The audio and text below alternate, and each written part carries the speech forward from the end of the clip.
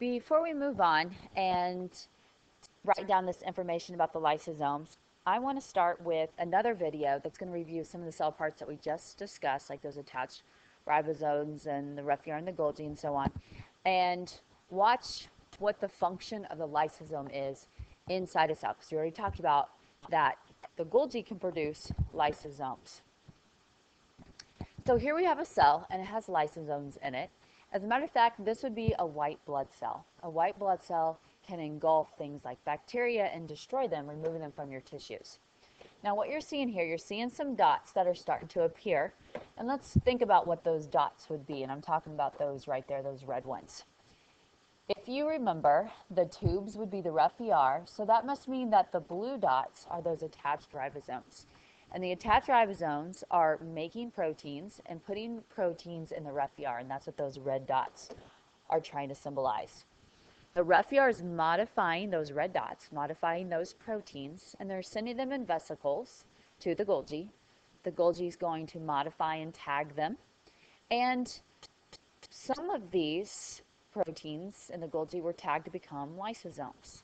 And we have lysosomes right here. They look like chocolate chip cookies. And the dots inside are just trying to symbolize enzymes. Well, let me back up a little bit here and make sure you see what just happened here. Our white blood cell is doing its job. It's engulfing bacteria, prokaryotic cells, to remove them from your system. And it's going to use its lysosomes. The lysosomes are going to fuse with the bacteria that were just engulfed. And it's going to break them down and destroy them. And you're going to see this other lysosome is going to do something to the mitochondria. Now, the mitochondria is one of our organelles that we're going to learn about, and you might wonder why on earth our lysosome is breaking down our own mitochondria. But cell parts can get old and worn out, and they need to be broken down, and new cell parts will be made. So in this case, that mitochondria was old and worn out, and it needed to be broken down by the cell. So let's indicate the job of the lysosome. It functions to break down unneeded materials like old, worn out cell parts. We just looked at a video of white blood cells, so let's indicate white blood cells are going to need lysosomes. So let's indicate WBC means white blood cell. White blood cells are going to use their lysosomes to digest the bacteria that they engulf. So a white blood cell is going to have way more lysosomes than maybe a skin cell or a liver cell, since its job is to take in material and digest it. Now, we're going to end up skipping a few sections of our notes here that we'll eventually come back to, because I want to talk about those vesicles. We've been watching vesicles float around a cell, and that's not really what happens. The vesicles don't float from like the rough ER to the Golgi. They're going to be moved by these proteins. They're called motor proteins. And I want to show you a quick video of what motor proteins look like and what they're walking down, because that's the next cell part that we're going to talk about, is the cytoskeleton. On this page you can see the cytoskeleton, and the cytoskeleton is usually drawn as these beams that crisscross all over the cytoplasm. You can see cytoskeleton right here. And we also have some cytoskeleton right here. So they're long, skinny threads. So let's take a look at what happens in cells. We're going to see cytoskeleton is getting built right now. It's made of proteins. And your cell builds cytoskeleton when it needs it. It can also break down cytoskeleton and get rid of it. And you're going to see both happen here. So we're making cytoskeleton. Again, these are going to serve as little highways. Our vesicles are going to move down. And we're going to see it here in just a second. There we go. So that little thing that looks like it has legs, that's a motor protein. It doesn't have a brain. The only reason why it changes its shape is because of ATP. ATP binds to it, which makes it change its shape. When the phosphate's removed from ATP, it causes it to change its shape again. When the ADP and the phosphate's removed from the motor protein, it changes its shape again. And then finally, another ATP binds to it, and it changes its shape again. So here we have a motor protein, and it's been attached onto a vesicle, and it's walking that vesicle from one part of the cell to the next part of the cell.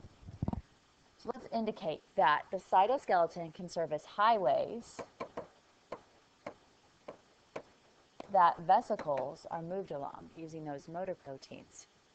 In addition, the cytoskeleton is kind of like beams in a room. It kind of supports the roof and it can't cave in. Sometimes we say the cytoskeleton provides structure to the cell. We're going to talk about cytoskeleton a lot when we talk about cell division. We have a unit in December, which is all about cell division and cancer. And during cell division, the cells are going to make a lot of cytoskeleton so that they can push and pull these chromosomes around, because that cell is about ready to split in two. So we need to make sure that we divide everything up evenly into the two cells that are about ready to form. Now, all these cell parts that I have on this page are cell parts that are involved in transport in some case or in some way. With the cytoskeleton, we know that these vesicles can be transported from one side of the cell to the other side of the cell along the cytoskeleton. We're going to talk about centrioles and cilia another time, but we're going to go back up here because we have one little small detail that we need to discuss about ribosomes. So if we go back to this page, where we're going to talk about those attached ribosomes compared to unattached ribosomes. Attached ribosomes are on the rough ER, and so when they make the protein, they're going to put it right into the rough ER, the structure that they're located on. Unattached ribosomes are going to make proteins that will release into the cytoplasm.